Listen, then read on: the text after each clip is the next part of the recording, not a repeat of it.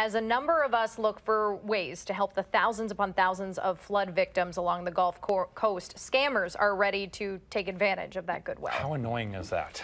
Whenever a disaster like this happens, it's always good to look out for so-called fake charities. Our friend Frank Frassetto from the Department of Agriculture, Trade, and Consumer Protection is here with some advice. Good morning. Good to see you. Good morning. Good to see you both again. So this is the reality, unfortunately. Yeah. I mean, in the times that we live in right now, we are dealing with this idea of not every charity is real. So what do you tell people who want to help? I mean, they're preying on our good nature. Yeah, that's exactly right. And it's unfortunate that our generosity is taken advantage of by these crooks and scammers that are out there. And of course, they're going to use really any advantage they possibly can, and they're going to be trying to contact you by phone, by email, by online opportunities. And really what we try to tell people is to really do your research. Look at things with a keen eye, if you will. For example, if something pops up and claims they're a charity, look at is it .org or is it .com? Because most legitimate charities use .org. That's one thing. Another thing you might want to do is ask a lot of questions about what it is they're trying to do with the money that you're going to be donating. Is it going to be administrative, or is it going to be going toward the people that they're intending to serve?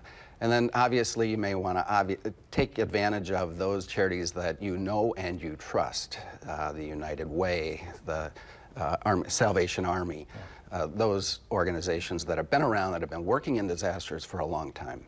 You said, you mentioned calls, but where are we seeing a lot of these charities pop up? I mean, I know there's probably endless on GoFundMe and all these kind of crowdsourcing sites as well. How do we weed through all of this? Well, there isn't really a primary source. They're using all means at their disposal. So really, it's a consumer needs to really pay attention to whatever the solicitation is and whatever means it's coming your way. That's really the bottom line. So my dad always likes to say, it drives my mom crazy when he says this, but he always says, never make a decision today that you can make tomorrow, because you'll know more tomorrow than you do today.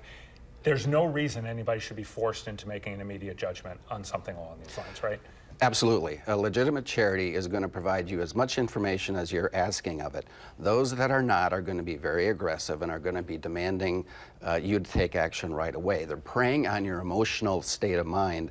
And obviously, if somebody is asking you to wire money, that's one thing you want to avoid at all costs, because once you wire it, it's gone. And that offer that's going to be there today is going to be there tomorrow. Absolutely, too. right. Yeah. And from a consumer standpoint, these questions that you were telling us to ask to make sure we verify a charity, we should be asking these questions anyway as consumers, donating here, it seems like. That's right. Getting as much information as you can to make an informed decision is very, very important. The other thing you can do is go to the website for the Department of Financial Institutions, because most charitable organizations have to register in the state of Wisconsin. So you can do your research that way.